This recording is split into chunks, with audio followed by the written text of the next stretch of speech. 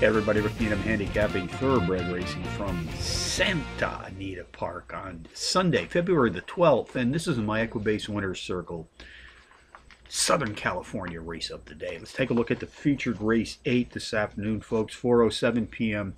Pacific Post time. This is the Sweet Life Stakes 6.5 furlong sprint on Santa Anita's unique shooted turf course.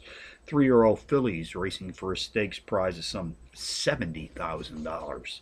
Contenders: number 8, De Javaro, number 3, She Spirit de Sue, number 4, Vianetta, and number 7, Painted Woman.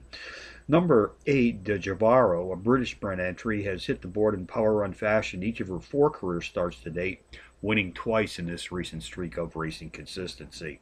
Number 3, She Spirit de Sue, was bred in Ireland, shares the speed honors with number 4, Vianetta, set the board in power run fashion in each of her 3 career starts to date, including a power run win to break her maiden her last time out.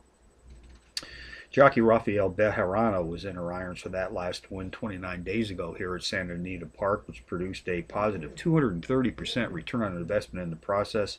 He's back today for his second ride, gunning for back-to-back circle trips. Race 8 summary: number 8, De Javaro, tops my contenders list today, which also includes number 3, She Spirit de Sue, number 4, Vianetta, number 7, Painted Woman. That's 8-3-4-7 in the 8th from Santa Anita Park, the $70,000 Sweet Life Stakes.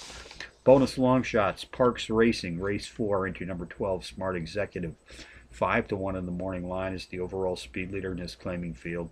Sprinting today's specialized distance is 7 furlongs on the dirt.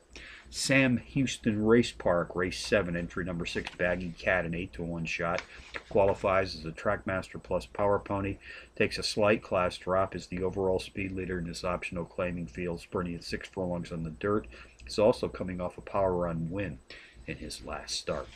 So from Santa Anita Park on a Sunday afternoon, as we wrap up another racing week here in Southern California, Rick Needham for the Equibase Winner's Circle, reminding you as always to please bet with your head, not over it.